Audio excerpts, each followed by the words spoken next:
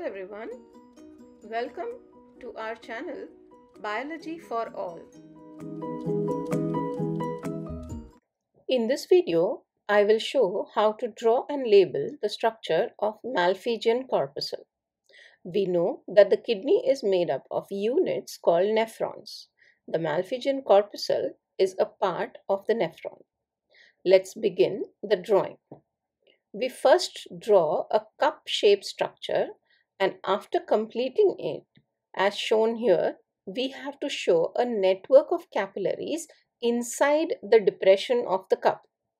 We start by drawing a line parallel to the inside of the depression in the cup, then make a tube on one side, extending it and bringing it out to the other side.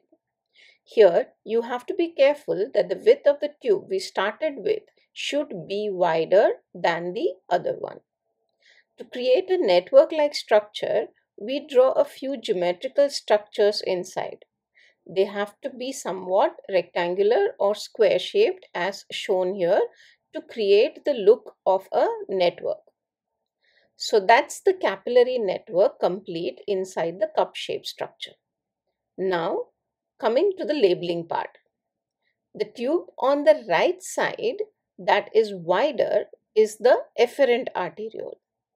Blood flows into the capillaries through this, and the other narrow tube is the efferent arteriole that carries the blood out of the network of capillaries. The network of capillaries inside the cup-shaped structure is called as the glomerulus, and the cup-shaped structure is called the Bowman's capsule. Here we are done drawing and labeling the structure of Malpighian corpuscle, which is also called as the renal corpuscle. So lastly, but not the least, make sure that once you complete drawing the diagram, you need to give a title to the diagram. See you in the next video.